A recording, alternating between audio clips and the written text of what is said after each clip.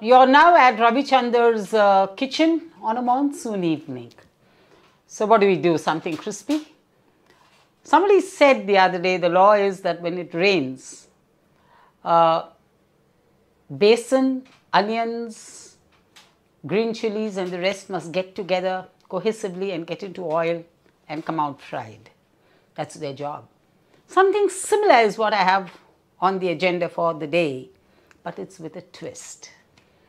The twist is I'm not using onions. I'm going to use grated sweet pumpkin. Here is grated sweet pumpkin, not boiled, nothing. I've just grated raw. I've peeled the thick skin, grated it. I've taken about 150-200 grams of grated sweet pumpkin.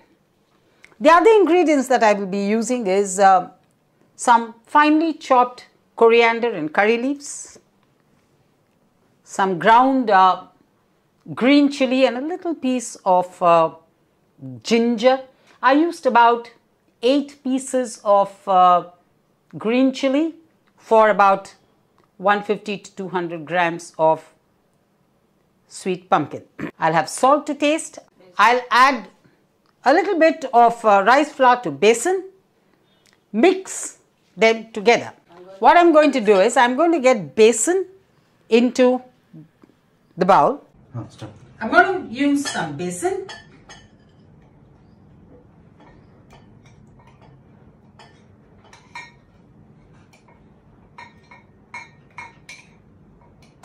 I'm not using all the besan.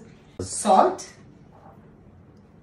It would seem that the salt is a little more at this stage because the grated sweet pumpkin hasn't come in. So all of which I am adding will look a little disproportionate at this stage. About 2 heaped spoons of the paste of green chili and a small piece of ginger. Some finely chopped coriander and curry leaves. A little bit of hing, optional again. You're free to add alongside the green chili and the ginger a clove or 2 of garlic if you like smell and taste. I'm not much of a garlic guy. Then I take a spoon of rice flour. This is to ensure that the end product is crispy. Some cooking salt, some cooking soda or Eno salt.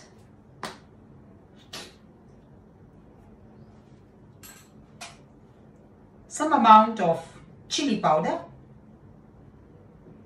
This is again, you want it spicy or you don't want it spicy, is how you take a call on it. I've used a little more chili powder, as you would have noticed, and that is because the sweet pumpkin is going to be a tad sweet and you would like it not to be very sweet when you're eating it.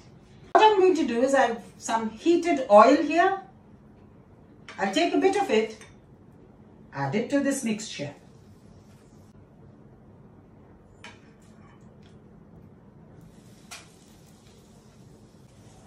Now, I will get the grated sweet pumpkin into this mixture and mix it.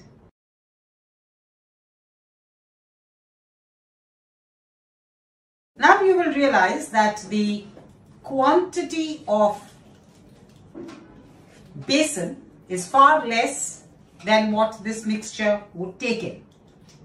I held it back because I knew that there will come a time when this mixture would require more besan. Now take the besan and add it to the mixture and mix it properly. The oil is hot. Tip your fingers a little with some water. Ensure your hands are dry. The dumplings, I would like it even to be a little drier, but that's all right.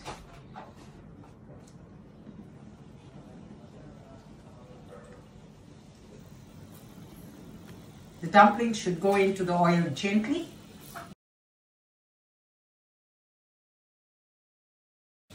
To the non-professional user, the technique is ensure that the oil is in low flame when you're putting the dumplings and then increase the heat. Fry them till they reach a golden brown. Ensure that they don't get darkened or reddened. They've reached the color I want them to be, which is golden brown. You can see them. See them in the golden brown color. Ensure that as little oil from the frying pan gets into the dish. Ready with the presentation of sweet pumpkin pakodi. Nice monsoon evening. It's promising to rain, and even if it's a drizzle, it's a lively idea. It goes with coffee, it goes with tea, it can go with a drink later in the evening. I've also had some chili sauce, dressed it with some plain onions. You can also have some groundnuts there, and happy eating, happy viewing. Do correspond and let me know how you like the dish.